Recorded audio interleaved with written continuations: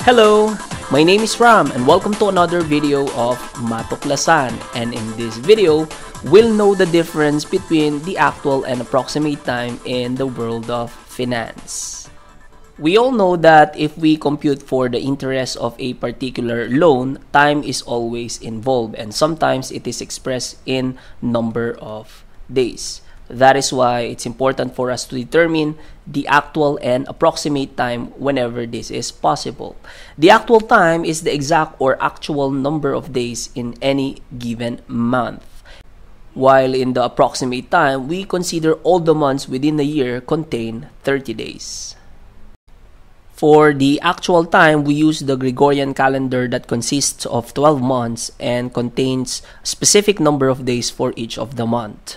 Some months contain 31 and others contain 30 days. So the only thing that we need to be careful is with February because it can be 28 or 29 depending on the leap year. So we can know if the year is leap year if it is divisible by 4. 2017 is not divisible by 4. So meaning this is not a leap year. But 2016 is divisible by 4. So 2016 is a leap year. So if it's a leap year, February has 29 number of days.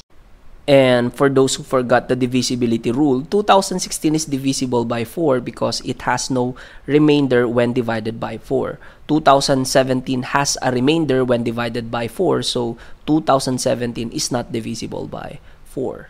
For easy recall, we can use our knuckle bumps and gups to determine the specific number of days for each of the month in the Gregorian calendar. So if I will ask you the number of days for April, you start with the knuckle of your index finger. So January, February, March, and then April. See here that April is on the knuckle gup, so therefore it has 30 days. What if I will ask about August? So we have January, February, March, April, May, June, July. And then you start again with the knuckle of your index finger for August. And August has 31 days because it's on our knuckle bump. Let's have this example. Find the actual and approximate time from March 23 to October 16, 2020. So here, we need to determine the actual number of days and the actual approximate days from March to October 16, 2020. Here, 2020 is a leap year because it's divisible by 4. But since we are only identifying the number of days from March to October, February will not be a problem. So we start with March. So it has been 23 days in this example, so we need to consider the remaining number of days in March. So March has 31 actual days in the Gregorian calendar. So 31 minus 23, the answer is 8. So in the actual days, this is 8. In the approximate days, we always consider all the months containing 30 days. So here, March is just 30. So 30 minus 23 because it's March 23. The answer is 7. So in the approximate days, this is 7. For the actual days in April, we need to consider after 31. So April has 30 days, May has 31, June has 30, July has 31, August also has 31. Then back to 30. And we have October 31. Oops! We won't consider October 31 because this is October 16. So instead, we write 16. Here, all months are considered 30. And October also has 16 because we ended at October 16. Now, all we have to do is to add this column and to add the number of days in this column to get the actual and approximate days. And the total for this is 207, while it's 203 in the approximate days. That is from March 23 to October 16, 2020. Another example. We all know that of these two, approximate days is easier. So from February to August, we will just consider the number of days as 30. So to start with February 2, we need to subtract 30 with 2. So the answer here is 28. So we have 28 here, and we have 30 for the remaining months, except of course for August. Now, how about for the actual days? For the actual days, we all know that February in 2020 has 29 number of days because it's a leap year. So we're going to subtract 29 with 2 because 2 days had passed. So for this, we will use 27. So 27 here. March has how many days? It has 31 days. April has 30, 31, 30, 31, and August also has 31. But since we ended at 3, we will just write 3 here. Now, adding all these values will give us 183 for the actual days. And for this, I always multiply 30 to the number of 30s here in the column. So we have 1, 2, 3, 4, 5. So 30 times 5 is 150. So all I need to do is to add 28 plus 150 plus 3. So that the answer here is 181. And this time, we need to find the actual and approximate time from November 3, 2020 to March 22, 2021. So that's from November to March. For the actual number of days, November has 30 days. So the number of days after November 3 is 27. So we start with 27 here. December has 31 days.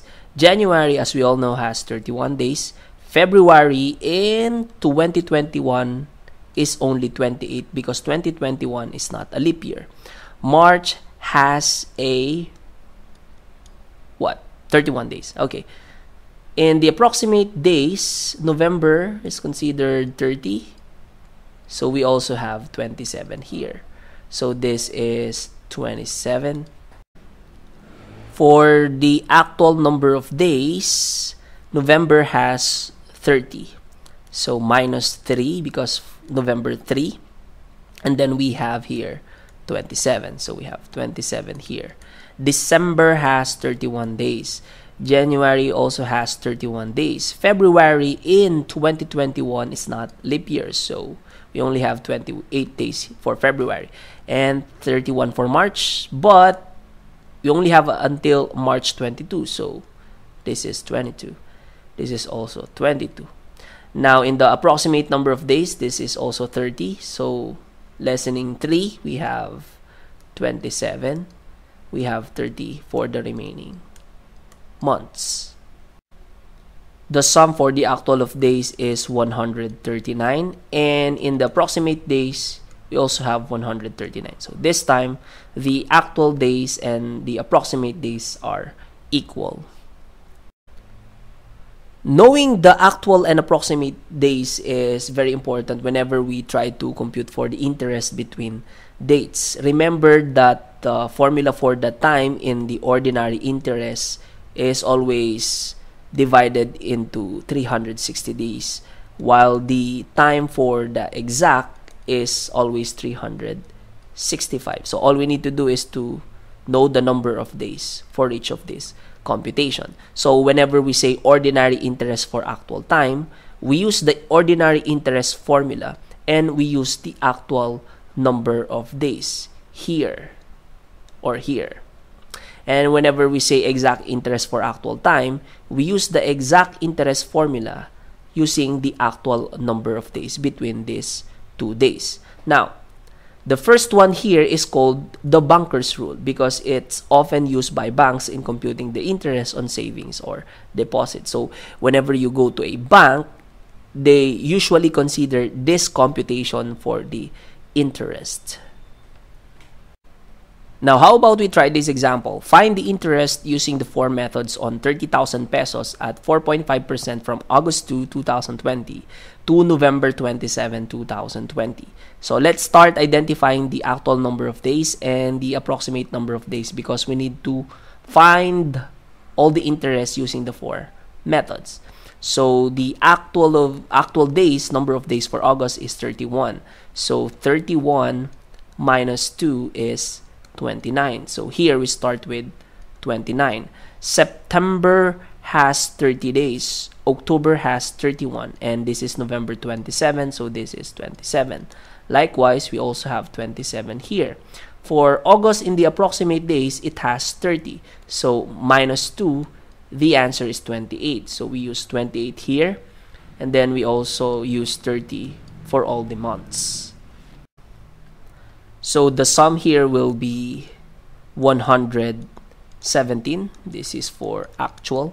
And for the approximate, we have 115. Okay, let's begin with the interest of ordinary using actual. So the formula is always PRT. So the principal is 30,000 pesos times the rate, which is 4.5%, times the time, and since we are computing for the ordinary, this should be 360. The actual number of days a while ago is 117, so this is 117. For the exact, using the actual, the formula is also PRT. So this is 30,000 pesos times 4.5% times 117 because we are using actual, but since we need to compute for the exact interest, we need to divide 117 with 365 because this is always the denominator for exact interest. For the next one, we will use approximate. So this is again PRT, 30,000 times 4.5% times, this time I'm going to use 115 because it's the approximate number of days that we have computed a while ago. And since we are using ordinary, this is divided by 360. For the last one, which is exact approximate, we have PRT again, 30,000 times 4.5% times, this time I'm going to use 365 as my denominator because this is exact interest. Now, using your calculator, here we have 438.75 pesos. Here we have 432.74 pesos. Here it's 431.25 pesos. While the last one, we have 425.34.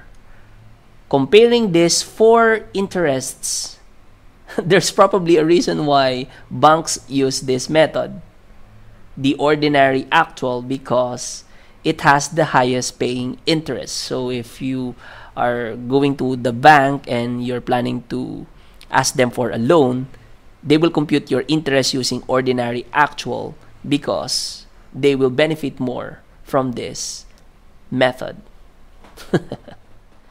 Let's try this other problem. Find the interest and amount on 1.5 million pesos at 6.35% simple interest from March 3, 2020 to December 30, 2020 using banker's rule. So for this case, we need to use the actual number of days. You try it yourself and you should be getting 302 days.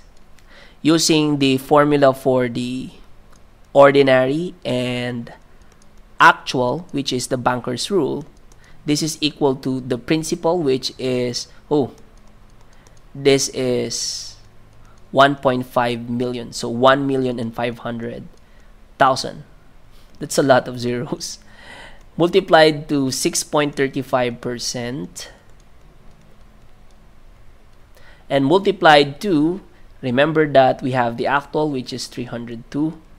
And for the ordinary, we need to use 360 days.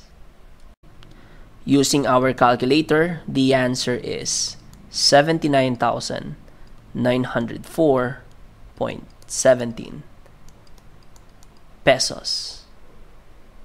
So if you are planning to put your 1.5 million using a time deposit account, then probably you'll get 79,904 after almost a year. Is that good? Not bad if you're not doing anything and your money just sits there, right? And that's all for this video. If you want more video discussion in mathematics in the modern world, please like, share, and subscribe for your updates. Thank you for listening and see you in the next video.